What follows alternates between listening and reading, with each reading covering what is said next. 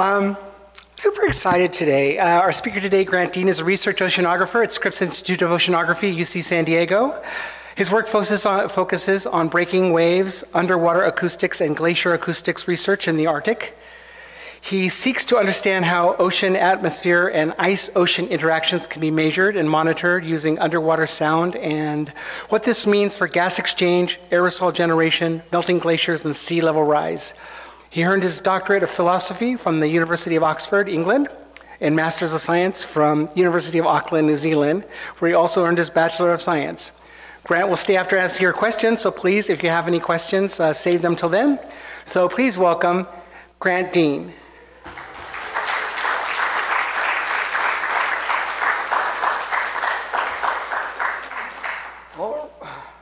All right. I want to thank you all very much for having me this morning. It's a great pleasure to be here. I'm going to talk to you today about bubbles. Yes, I am actually a serious scientist, but I work on bubbles. There's a video clip that came out recently that gives a bit of an introduction to who I am and my work, and it's going to be a lot more interesting than me telling you myself. So let's do the video. That's all right, please.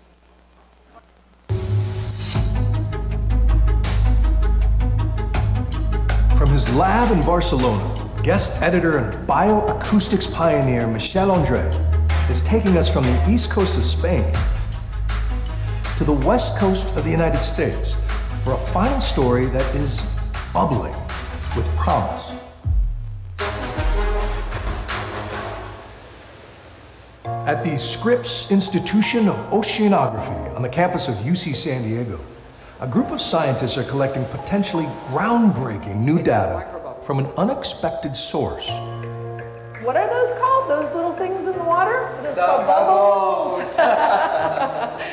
It's all about the bubbles. When I tell people that one of the things I work on is bubbles in the ocean, their reaction is, are you serious? Is that really a serious scientific study? But it turns out that bubbles are very serious business. Oceanographer Grant Deane has spent the last 30+ years studying the role of the ocean in weather and climate, using acoustics extensively in his research. All the musical qualities of water, the tinkling fountain, the babbling brook, the crash of the ocean waves, those come from bubbles. These things are really solid, they're ruggedized for the field, and they make high quality recordings across the audio band that we care about. One of his main areas of focus is on melting glaciers in the Arctic, a process that produces an ample supply of bubbles, which, as it turns out, provide a wealth of information. I'm going to play you the audio clip of what this glacier ice sounds like as it melts. My work has been focused almost exclusively on a glacier system in Svalbard, an archipelago between northern Norway and Greenland, which is where I go when I do my field deployments. You hear all those popping sounds, like bacon frying? That's really bright, energetic, like fireworks going off. Each one of those pops is a bubble bursting out of the ice into the water. We want to use the sound of the bubbles exploding out of the ice to figure out how much ice is melted. By supplementing these recordings with high-speed video, Grant and his team are developing mathematical methods to quantify what they're hearing. We need to count those bubbles. If we can count them, we can figure out how much ice is melting. We want to do that because we want to understand the retreat of the glacier. Is it calving? Is it melting? How is it going to change as the ocean warms?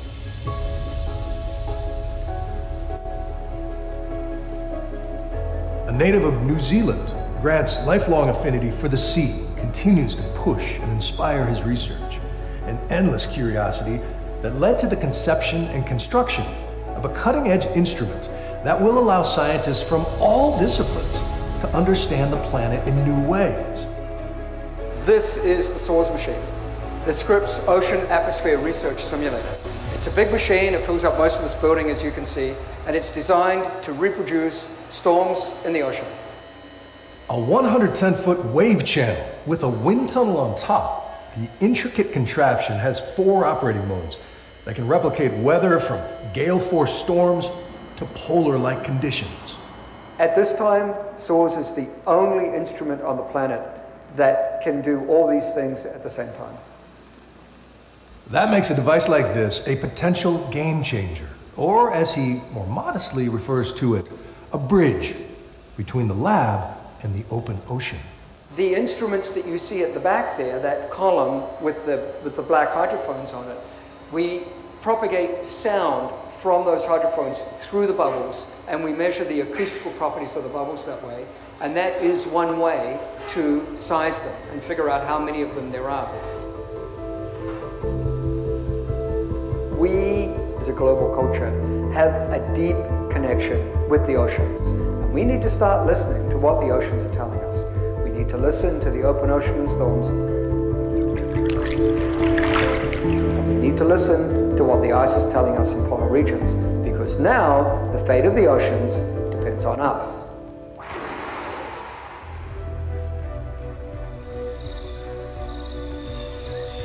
That's the power of using sound in science, a cross-disciplinary approach to understanding our world.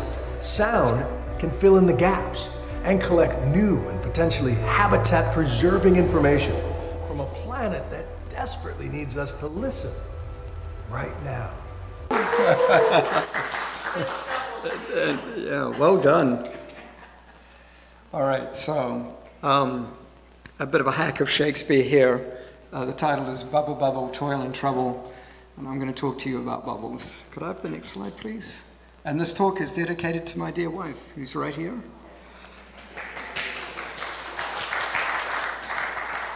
Once again, she is going to listen to me talk about bubbles. We've just seen that video, so we can skip past that. So, bubbles. Bubbles are everywhere. They're in our carbonated beverages. They're in the breaking ocean wave. Bubbles in champagne are very famous. That's okay.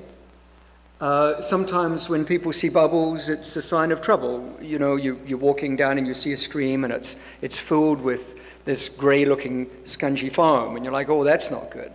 And so bubbles are sometimes associated with pollution as well. So, and they're important in industrial processes. They're important in chemical processing. Bubbles are kind of, interestingly enough, an important part of our lives. I don't know if you knew this, but the tinkling fountain, the babbling brook, the crashing wave, all those sounds come from bubbles.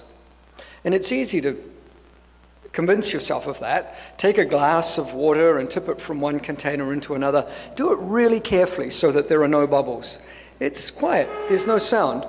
Whereas if you drop it from some height and there's lots of air, you get all the lively musical tones of bubbles.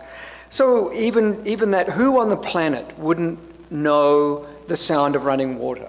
It's the quintessential human experience. And that comes from bubbles. There's a mathematical side to bubbles. There will be a quiz on that equation at the end. So please memorize those different terms. Actually, I put that up there because I think that there's a beauty and a mathematical elegance to the theory that underlies bubbles. But I'm not going to talk about that any further. I just wanted to put it up there. Could I have the next slide, please? Okay, bubbles in the ocean. This is a picture of bubbles taken from underneath, looking up towards the surface. That was a breaking ocean wave, or maybe even a diver. And the ocean covers 75% of the planet, 71% of the planet. And when the wind blows, waves grow, and those waves break in a splash of spray and air that we call whitecaps. The bubbles in those whitecaps turn out to be really important for weather and climate. And I'll be talking about that a little bit more, but there are the bubbles there. This is what they look like from the surface. They come up, you get this milky cloud underneath, and then on the very surface, foam, marine foam. Great. Can I have the next slide, please? Okay, so bubbles do actually, I mean, I'm fascinated by everything bubbly, but bubbles themselves do interesting things. When they're first made, that's when they make sound, and then when they burst, it turns out that is an interesting thing that they do as well. I'm going to talk a little bit about what bubbles do when they're born and when they die. We already talked about the musical sounds of water. Would you mind playing one of those clips, please?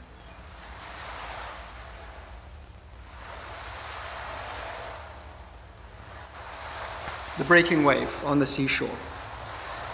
Those sounds that you hear come from the bubbles entrained by the wave as it overturns, and you can see them on the right there. Could I have the next slide, please?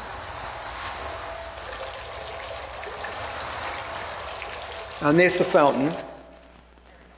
Okay, so now we're jumping from the cosmopolitan scene, or the shoreline, up to the Arctic.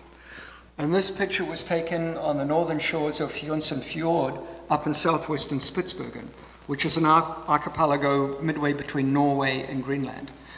There's a glacier there in the background, and I'm on the shoreline there with an underwater microphone recording the sounds of the melting ice. And this is what they sound like.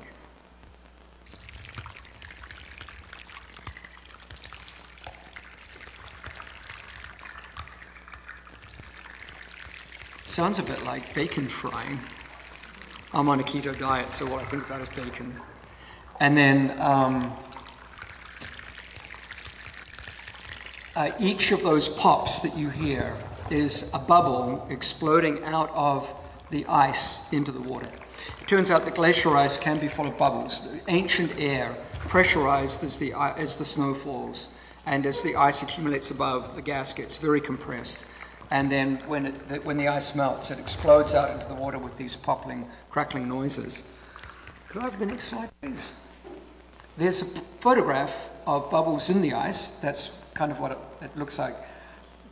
That's about, say, an inch or so across in scale. So the bubbles are fairly small. Next slide, please. And here are some high-speed video films of the bubbles bursting out of the ice. Each frame, there are 2,000 frames a second in this video. So this is a very short fraction of a second that you're watching in these clips. You can see the ice and the bubbles exploding out. Each explosive event like that creates a in the water, and that's what makes the popping sounds that you heard from the ice.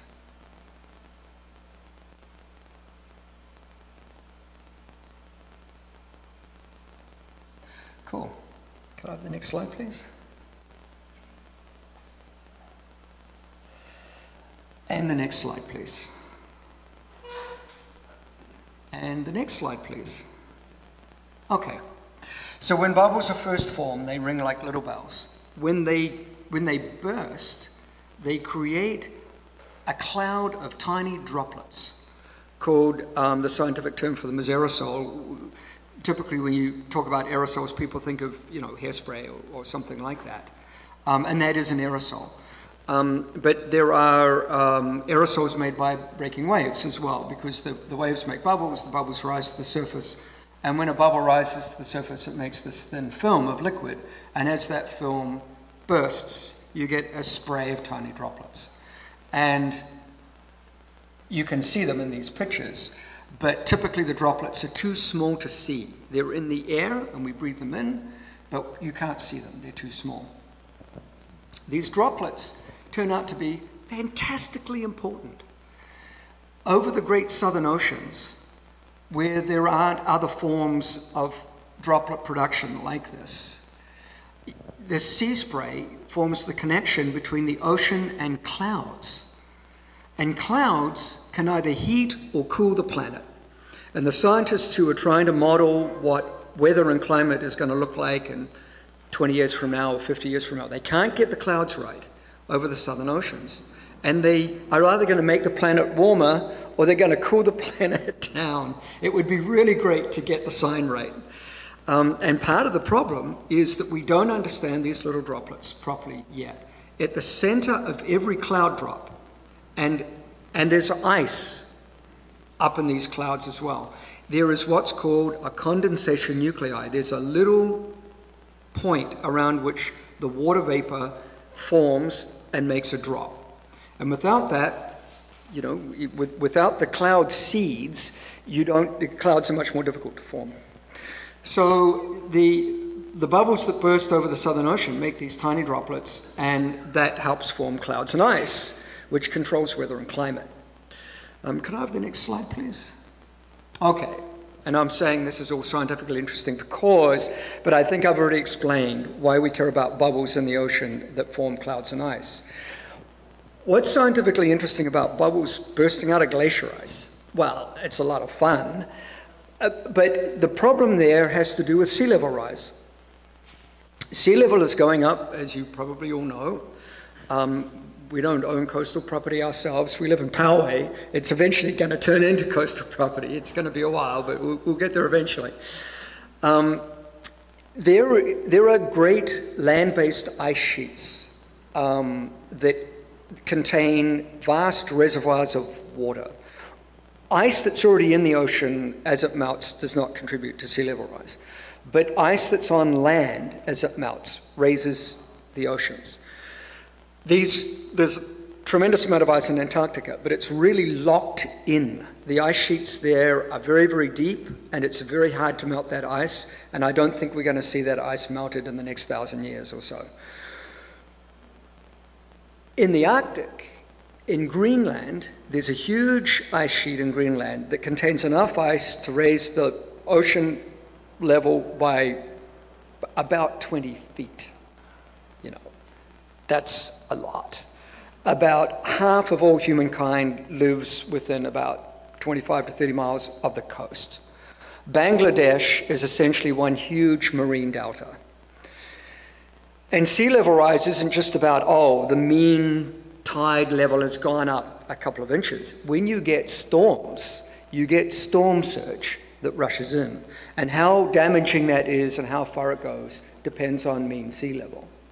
So sea level rise is a very important thing, and we need to figure out how quickly that huge ice sheet in Greenland is going to melt, because it's melting. I've been up there 5 times. Every time I look, it's more melted. There's no doubt about the fact that it's melting.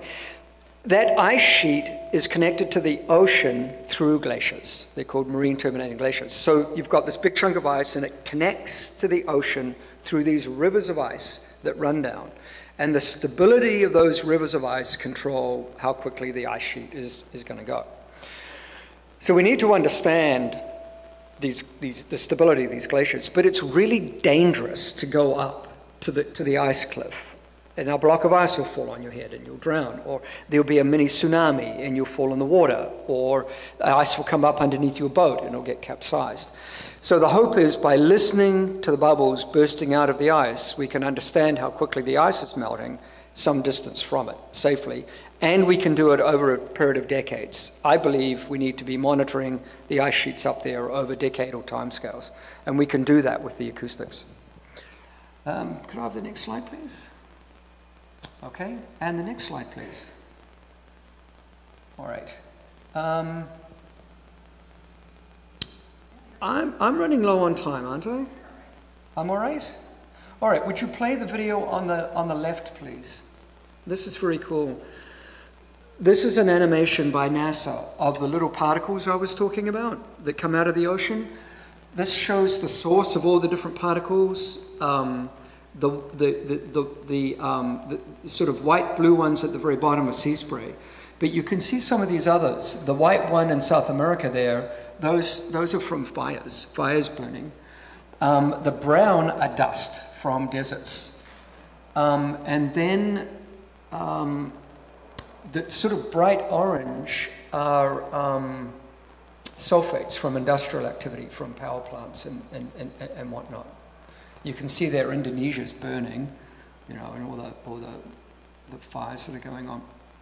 So in a minute, this animation will rotate to the Great Southern Ocean, and you'll see around there the storm systems whip up the sea spray, and you can see the hurricanes off on the right there. Those white dots are sea spray from waves breaking, and it's really quite fantastic to see how everything occurs on a global scale. And this is something that really blows my mind. A bubble is so tiny, you know, and who would think that something like that could impact the entire planet? And yet they do. It's a bit like us. Every little choice that we make, everything that we do has a global impact. It's just it's hard for us to imagine that or see that. But there are so many of us now on the planet that collectively every choice we make has an impact. Oh, and there we are, Antarctica and the circumpolar jet stream and the sea spray coming off the waves and the storms there. Could I have the next slide, please?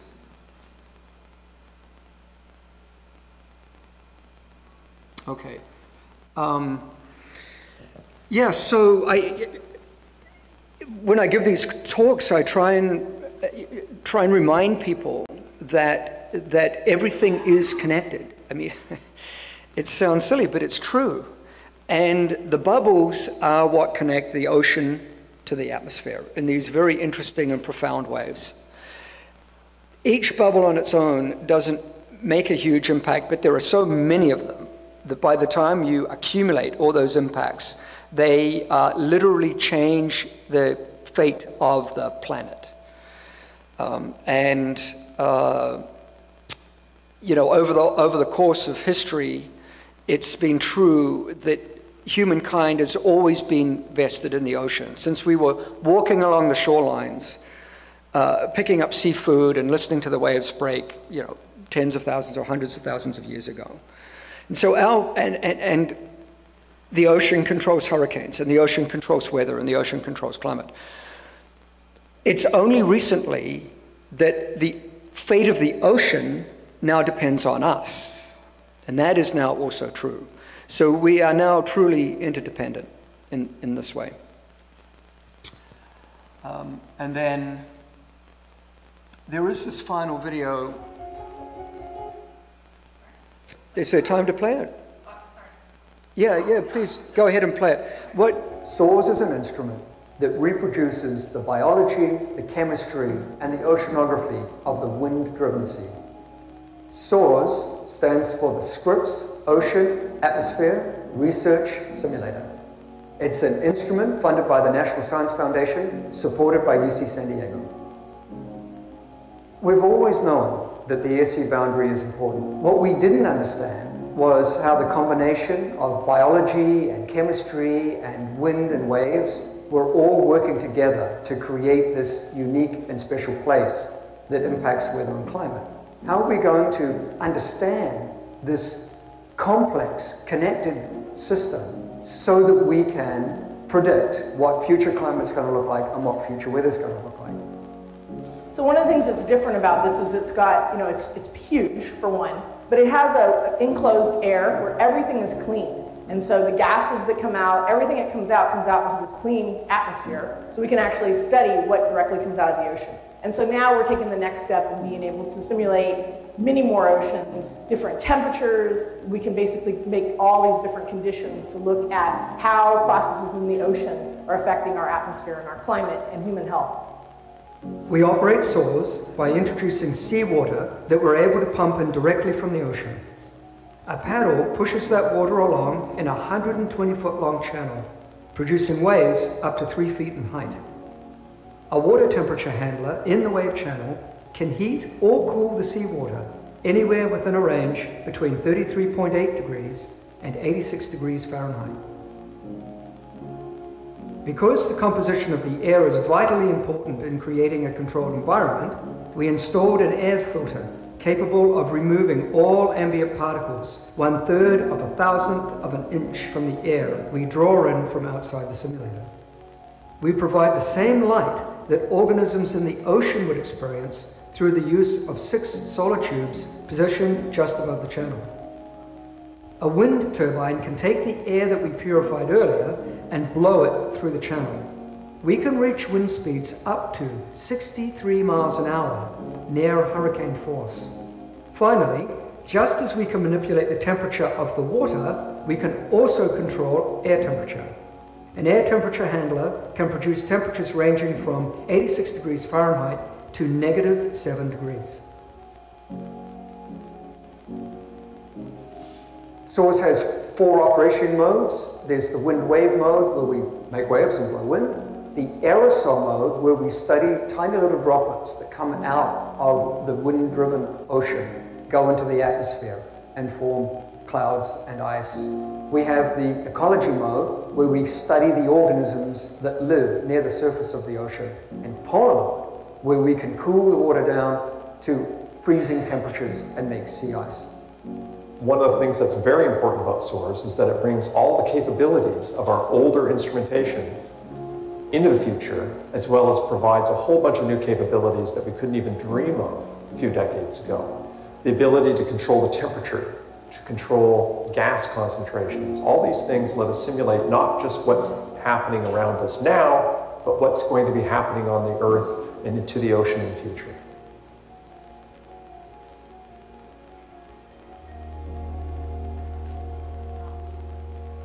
All right, thank you. So sometimes people ask me, okay, great. Now we know. So what? Okay, how is that going to help? Is it going to stop climate change? It's like, well, no, it's not.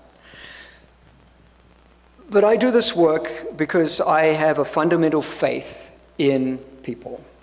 I believe if people are given good information, accurate information, and understand the consequences of their choices, they will make good choices. I truly believe that. So I see myself as a public servant, and my job is to go out and collect that information, understand it, and deliver it to people, and then what they do with that is their business, but I believe that they will do good things with it, that we will learn to live well on the planet, and we'll learn to live well with the oceans, and that we can have a bright future if we understand our collective role and we're well informed. And that is the end of my talk.